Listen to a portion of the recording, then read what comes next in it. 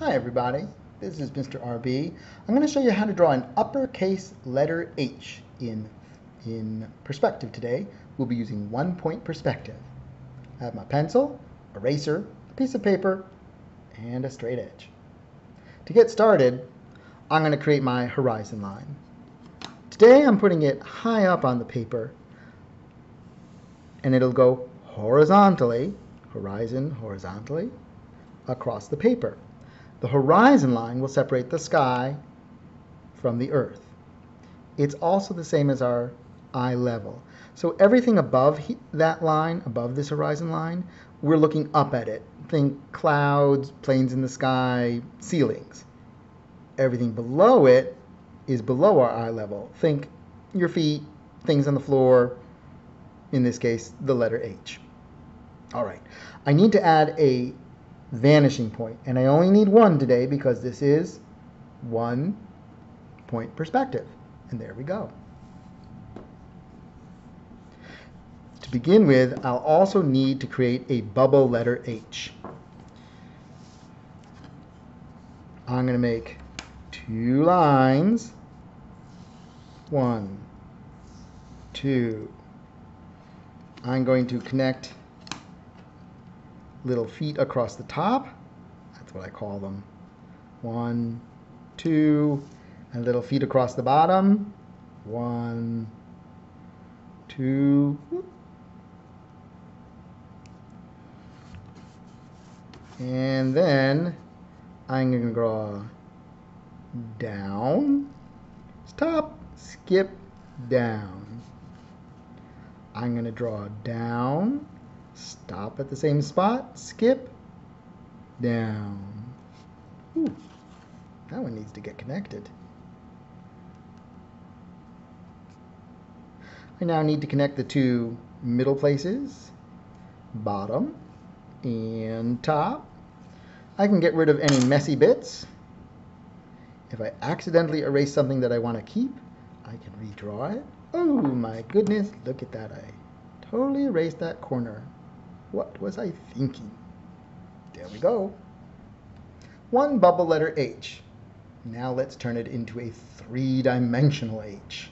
Here's how. We're going to use that vanishing point. We're going to connect this to the top corner of the H. I put my pencil on the vanishing point, straight edge on the pencil, and I pivot, just like in basketball, till I touch that top corner. I can make a line that goes all the way down to the corner. Most of this line will get erased. Draw lightly. I'm now going to do that to the bottom corner.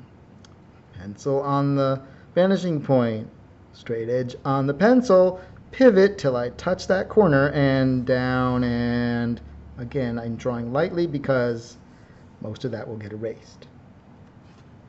This will give us the side wall of the H.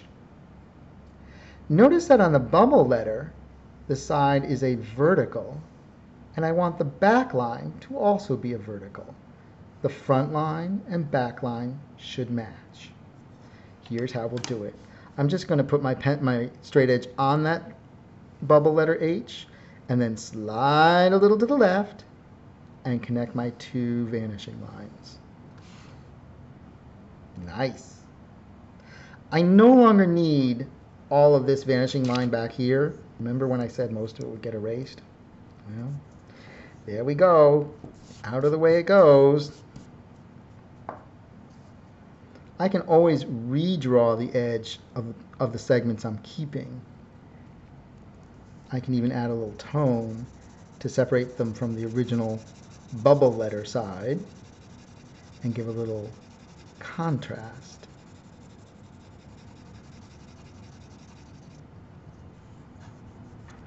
There we go.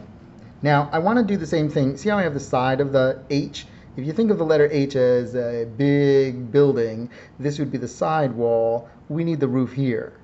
We're also going to need the roof here and a few other things, but we'll get there. I'm going to put my pencil back on the vanishing point, straight edge on the pencil, and I'm going to connect to that other corner. Once again, notice that the top of that leg of the H was a horizontal, I'm going to put my ruler right there, slide it up, up, up, up, up, up, up, and get a similar horizontal at the back corner. Now I can erase the rest of that work line. That was very helpful, but now we want it out of the way because we don't want people to know how we just magically created this. All right, let's keep going. I'm going to add a corner over here. I need to connect to the vanishing point on the top on that side of that leg. Notice I need to make sure that my ruler really is pointing towards the vanishing point. That is very important. Keep using that vanishing point or your drawings will get very imprecise. Now I have the top here and the top here. I know where the back of this one is. I'm going to use the back of this one to create the back of the other. Because see how these two, one lines up directly with the other? If they line up in front, hey, why not line them up in back? All right, I put my straight edge on that little line segment, and then I just create another little line segment for the other leg. Not bad. I'll reinforce the line segments, I'm going to keep.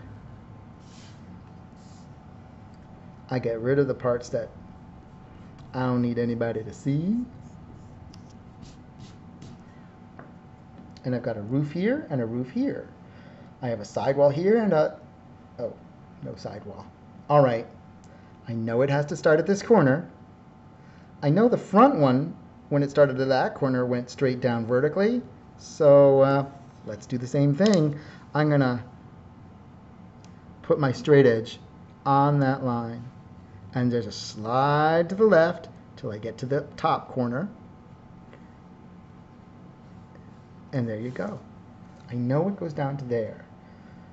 I wish I could tell you that you were all done now, but there's more.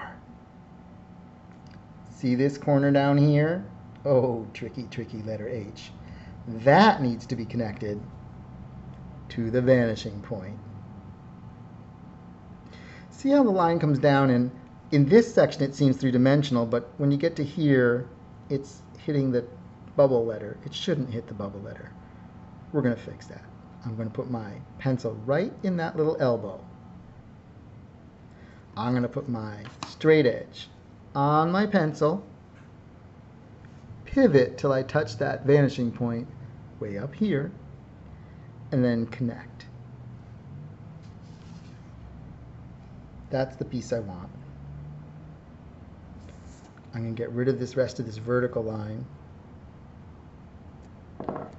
Add a little tone.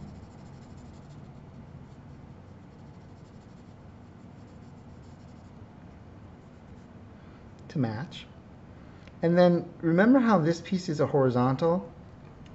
If it's a horizontal in front, it'll be a horizontal in back. So I'm going to place my ruler right on there, float it up a little till I get to that corner. And there is a horizontal. Let's restate that line. I do have a little bit more to do. Remember how you can see the sidewall of this tall leg, and you can see the sidewall of this upper half of the right leg, and you can see the side, oh wait, you can't see the sidewall of this lower half. Oh well. All right, once again we put our pencil on that corner. And I know it's the right corner because it's the correct corner because I'm not having to draw through the letter H right now. See, I'm going into empty space. I'm not going through the letter. So I'm going towards the vanishing point. I'll draw my line. Oh, I hit the letter, so I'm going to stop. Don't go through your letter. But how far back does it go? Does it go that far back? Here's an easy way to check. Put your pencil on the upper leg, your straight edge along that vertical, and then just draw, draw, draw, draw, draw, draw, stop, skip, skip, skip, skip, skip, skip, skip, skip, skip, skip, draw, draw, draw. And that's how you know, yep, it turns out I did need a little bit of vertical showing. I'll add a little tone to that piece too, to that shape. I think the tone does help make it clearer and easier to see. I think it makes it a lot more convincing, and that makes sense because if there's got to be some light, and if there's any sort of source for the light or more light coming from one area than another, you got to figure that there'll be shadows because the light will hit different sides more and less. There we go. Again, we're not really talking about shadow cast on the ground in this, but just to really quickly give you a sense of, even by just adding a little sort of faking it shadow, it's not very convincing. I didn't measure it. I didn't worry about where it was coming from. I'm just giving a little bit of shadow there. Even that, just faking a little. Notice how it goes sort of sideways. It's like a sideways shape. Clean up the inside of that letter H, of course. And there we go. One letter H. Hello, hello. Enjoy.